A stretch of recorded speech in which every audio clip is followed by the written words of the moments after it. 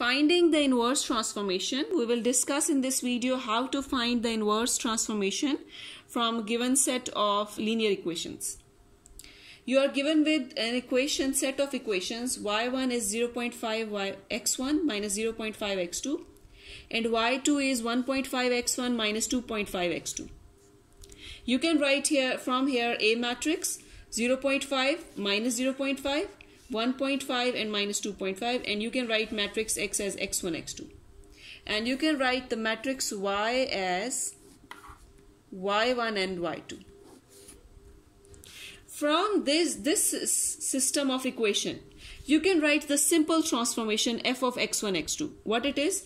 It is for x1 you have 0.5 x1 minus 0.5 x2, comma 1.5 x1 minus 2.5 x2.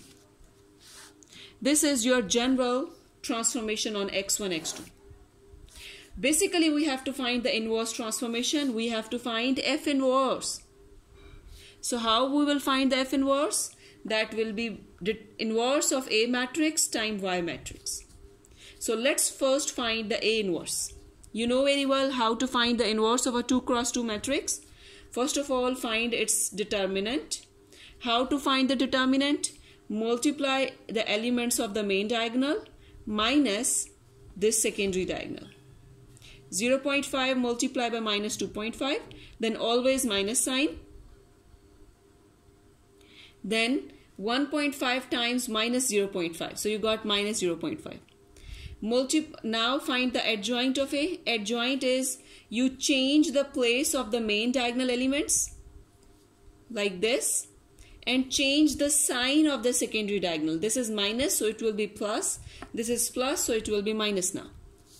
So A inverse will be adjoint of A over A determinant. So you just divide your adjoint elements with your A determinant. That's minus 0.5. Now F inverse is A inverse times Y matrix. So we are multiplying them. 5 times Y1 minus 1 times Y2, comma 3 times Y1 minus 1 times Y2. So this is your inverse transformation. And how we write it? This is your first component, so x1 is 5y1 minus y2. This is your second component, so x2 is 3y1 minus y2. So this is the way how to find the inverse transformation. Now come on to the Euclidean norm. How we find the Euclidean norm of this given vector? This is 3, 1 minus 4 transpose. So first let's take its transpose. This row will be converted into this column. And norm will be what? This is the symbol of norm. Write the square root and take the squares of these. 3 square plus 1 square plus minus 4 square. So this is your Euclidean norm. Now you will be able to practice problem set 7.9, and up till now we are done with the 7th chapter of Advanced Engineering Mathematics by Erwin Kreyszig. So after this chapter we will move on to the differential equations.